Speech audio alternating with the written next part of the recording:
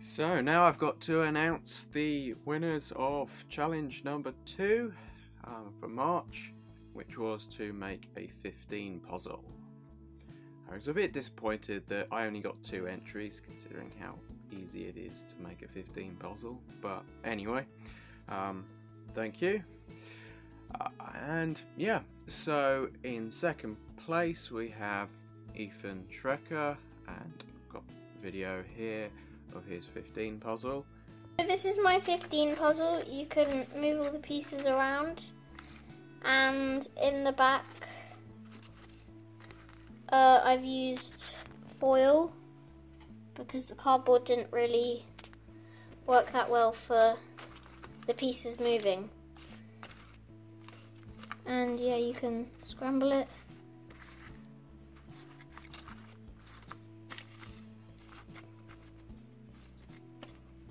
Yeah.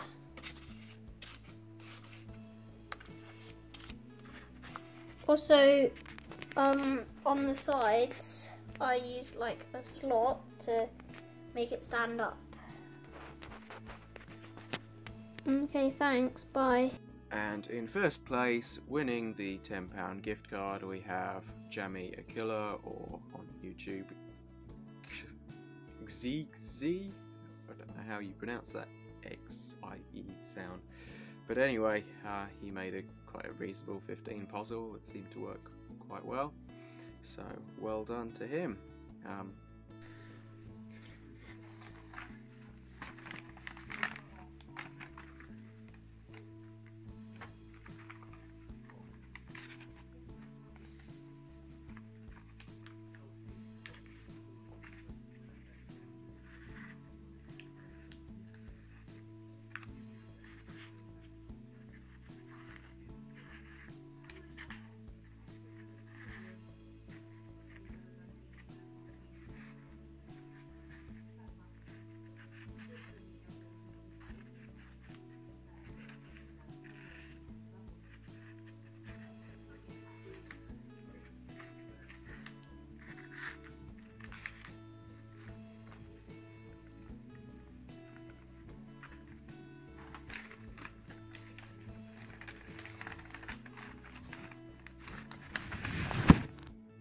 Yeah, I think I'll make these challenges a bit harder. I don't know, yeah, just need to make them fun, but I don't want to do simple things that anybody can just do easily. So stay tuned for next month's challenge, and I'll go through my own 15 puzzle and yeah, how to make it. But yeah, just get the Xei 15 puzzle if you want a good one. It's even magnetic as well. So I'd like to thank you for all the entries. I now bring out my own one.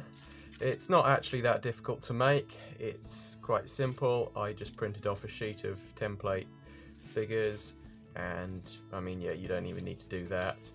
And yeah, just folded them up, put them in a box, and yeah, it's not that complicated, but quite an interesting puzzle.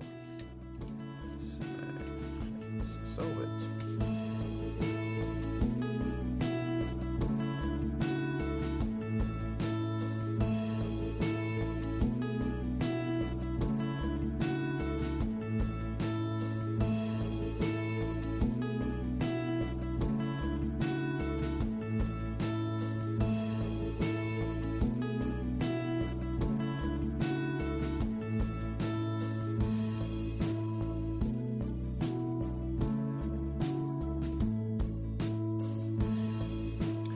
So yeah, and the nice thing is about this method is you can even hide stuff in here. If I can just get it open, I might need pencil to try and pry this open, but yeah, you can even hide stuff in here, like, get it out, come on, out you come, out you come, you wretched thing. You can even hide some chocolate in here. Or alternatively, you can fit a £1 coin. Suspect you weren't expecting that.